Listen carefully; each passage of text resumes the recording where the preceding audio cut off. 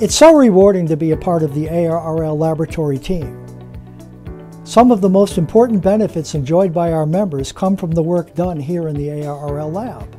Every month we test the equipment that goes into QST product review. If you have a question about amateur radio, ranging from equipment, products, antennas, RFI, we have trained engineers who are here to help you. We also enjoy a good relationship with industry and government bodies. They're making decisions every day that can impact amateur radio, and we have seats at those tables to ensure that the decisions they make will include information about amateur radio and the impact those decisions could have on us. One of the most visible member benefits is the QST product review column. Every month the laboratory tests the equipment that goes into that column to ensure that the equipment meets the manufacturer's specifications. We then share those results in QST. When we do find problems, we work with the manufacturers to try to get those problems resolved so that when members buy that equipment later, it will perform better than it otherwise would have. Many members wait for the QST product review column before they make their purchase decisions. We have a screen room that we use to test products, keeping all external noise away from our sensitive measurements. It has about 100 decibels of isolation. We use modern calibrated test equipment for all testing in the screen room. This ensures that we have accurate and repeatable results.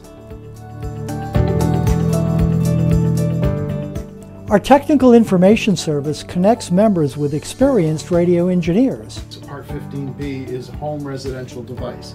It's also the most restrictive and quietest regulation that the FCC has below 30 megahertz. Some questions are quick and easy, others require a little bit more research.